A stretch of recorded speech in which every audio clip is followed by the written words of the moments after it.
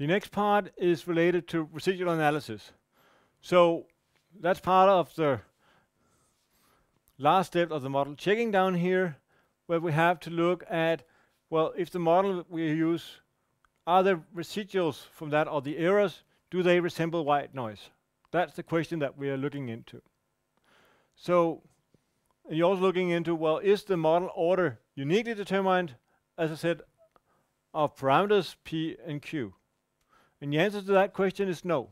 That also means when you're going to do this in practice, I don't expect that two different individuals will end up always with the same model. Of course, sometimes there will be one model that is the most, and everyone will find the same, but often it's not the case.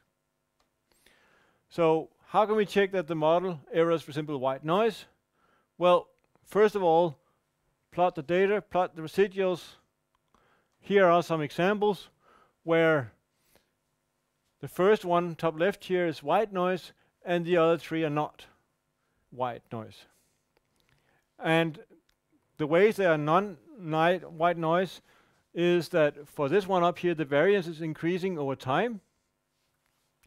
Down here, we have something that is have a high probability of large positive residuals and small negative residuals. So it's not symmetric. And another thing is you could have some single outliers and the rest be maybe normal. So what do you do when you look at residuals? Well, often people are plotting different kind of histograms. Here I've just added a theoretical curve. This is the one that's truly white noise. But if you look at the one where you have variance in homogeneity, it's very difficult to actually say this is not white. You cannot see the difference. Whereas if it's very skewed, it's easy to see that it doesn't fit. And the outlier out here, well, it's also clear that you need to consider what to do about that one there. Another typical thing is to look at so-called QQ plots, whereas for the truly white noise, it looks nice. And for the non-white, where you have a variance in homogeneity in the data, it actually also looks reasonably okay here. When you have the asymmetric, it becomes very clear that it's not falling along the expected line. And the residual here, or the two outliers, are also sticking out quite a bit. So what to do in the different cases is of course different. If you can get around without these outliers, maybe the rest up here is actually good. So one thing is the so-called one particular test, because I like to first look at data, look at the residuals, but you should also do some statistical testing to validate that your gut feeling is actually holding all the way true. So if epsilon t is white noise, then it will, every other residual would change sign. So that means it will change sign probability 0.5, and the number of sign changes is n minus 1, following a binomial distribution with n minus 1 observations, because there's n minus 1 times that you can change sign in n observations with probability 0.5.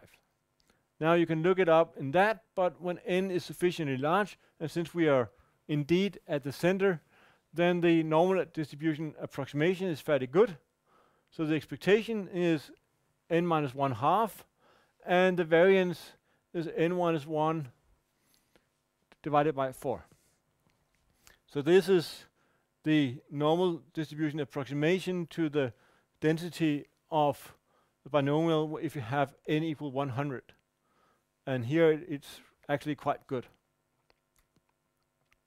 So if we do the sign test, in this case we have 100 observations from a white noise process. Then if we do what we just said before, we should expect a number between 40 and 59 sign changes in practice. And in particular sample we got 47. And 47 is nicely within this interval, so we cannot reject that this is white noise. Now, what does this sign test help you identify when it fails? It could say, well, if you have too few sign changes, then you could have a positive one-step correlation. If you have too many, then you can have a negative correlation, meaning that you change sign every time.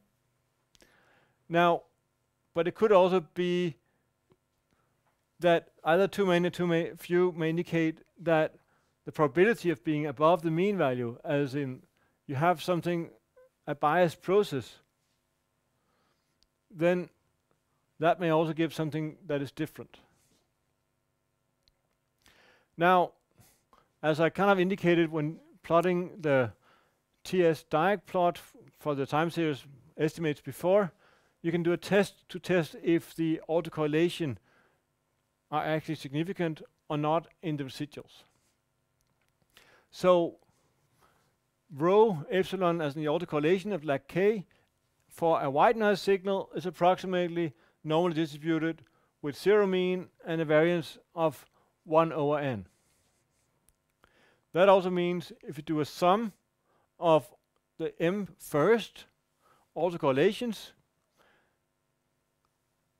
and we multiply that by the square root of n, then we get something that is standard normal distribution.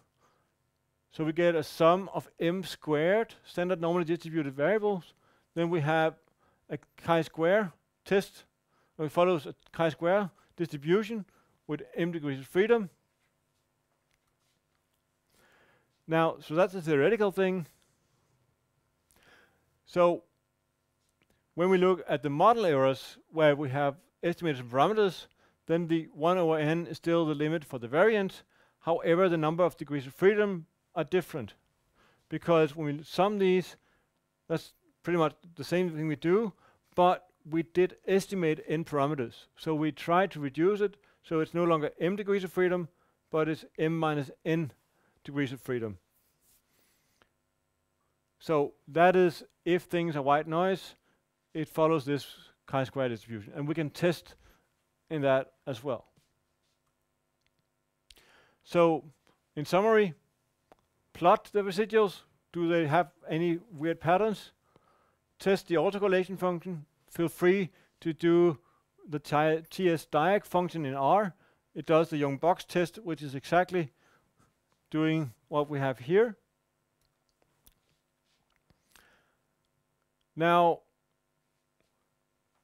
what we that's what is stated here. We call it also the Young box test, and it's what you get from the TS Dirac. So look at the autocorrelation function for the individual elements as we did, but also look at the sum of elements of the autocorrelation function down here to do the so-called Young box test. As mentioned, you can also do the sign change test, and you can use the binom.test function in R, give the number of sign changes and give the number of possible sign changes as argument, and it will give you the conclusion. Well, at least to give you the output so you can make the conclusion. I'll just show you the accumulated periodigram, how it works. And that's another way to see if there are some frequency patterns that are not explained. And you can say the limits for this. There's a table 6.2 that gives you how to define the limits to get the different probability intervals for the accumulated periodograms. So, when you're doing the residual analysis, you can detect problems with the residuals, looking at the one-step prediction errors. Then you can kind of look at, well, if you have autocorrelation and partial autocorrelation function, you can say in the model development scheme, you're going down to validation, say no, but now I know how to update my model. And if the model passed the residual analysis, then the next step is to test the null hypothesis about the parameters, which is, well, as I also showed you in the small code example, we want to see if the parameters are significantly different from zero, yes or no. How can we do that? Well, there are many cases. I did the very simple one there, which I'll get back to in a moment. Basically, the more parameters you add to a model, the lower the sum of squared residuals. So, but then when is the model big enough? I like to do testing.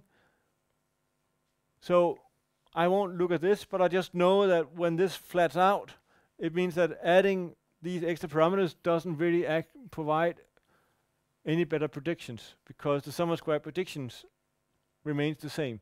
So we should be somewhere over here in the so-called elbow. But I prefer to do things in a formal way whenever I can. So what we have to do is to check if the reduction in the sum of squared errors, S1 minus S2, is sufficiently large to justify the extra parameter. Let's say we have n observations in this case, and you have n1 parameters in the first model and n2 in the second model. So n2 is greater than n1. Now, what we do is then to look at whether the extra parameters in model 2, could they be assumed to be 0 versus the alternative hypothesis that they are different from 0. We do that by using the standard F-test to look at the difference in the sum of squared residuals normalized by the difference in the degrees of freedom for the parameters, and then we normalize by the complex model divided by its degrees of freedom.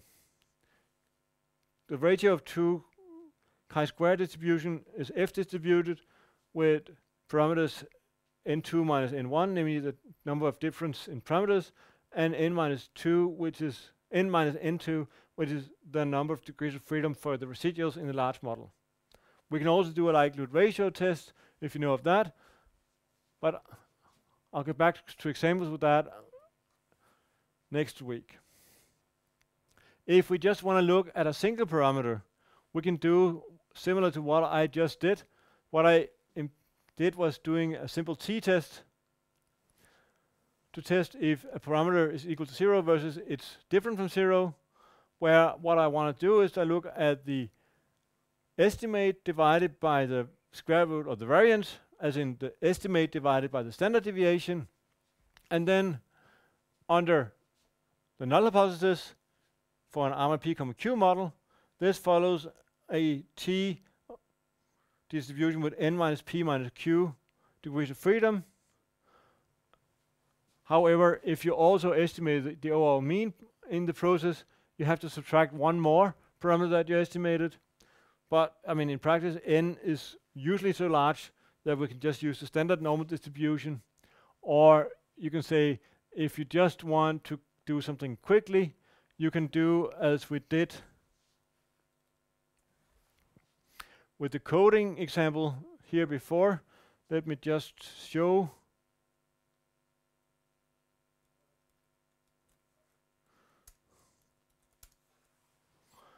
The estimates down here, we look at the estimate and the standard deviation. If the estimate is less than 2 times the standard deviation, then it's not significant. But we also saw that this one was not significant, but when removing the AR2 part, it became significant. So don't remove all that are non-significant at once. Remove them one by one in general. Okay. So another way of selecting models, all we've done so far is for models where you can go from one model to the submodel by setting some parameters to 0, which means that models are nested. But what if they're not nested? What if you want to compare an AR1 model with an MA1 model? Then they're not nested, and you have to do something different. The typical thing to do is to minimize some information criteria. A classical one is a Keiger's information criteria that is -2 times the log of the likelihood plus a penalty of 2 times the number of parameters. A variant of that is the so-called Bayesian information criteria, where again it's -2 times the log of the likelihood, and then it comes plus the logarithm of n times the number of parameters. So the difference between the AIC and the BIC is the penalty for adding an extra parameter. When n is large, the log of n is greater than 2, which means there's a larger penalty, which means in general the AIC models the AIC criteria tend to give you a larger model than the BIC. if you compare with doing traditional t-test and f-test, the AIC typically compares to using not a 5% level that we like to do, but a 10% level. So you can say it's always, you can say use the AIC and then look at, do I need to reduce this further by looking at nested models from there, whereas the BIC will tend to get you closer to what is also statistically the most important model. Now, except for an additive constant, the AIC, the log of the likelihood here is the logarithm of the estimator of sigma square. And that of course also holds for the Bayesian information criteria. And since in practice, well, you want to compare AIC of one model with another model, and the additive constant, well, is a constant. When you just look at the difference between numbers, well, you add a constant to both, doesn't change the difference. So this is what you need. I covered the last bit. So in highlights, what we looked at is how to estimate the sample autocorrelation function. We discussed the so-called table for identifying of ARMA models, how to do iterative model building by making models for residuals, and then figure out what else do I need to add to the model to get to an even better model, and hopefully to a model where the residuals are close enough to white noise so that you can say that you got a good model. But you also have to keep in mind that all models are wrong, but some are useful. Showed you some tools for doing residual analysis, showed you some testing of significance of individual parameters, and then how to use information criteria, in particular when things are not nested. So that was all for now. See you around.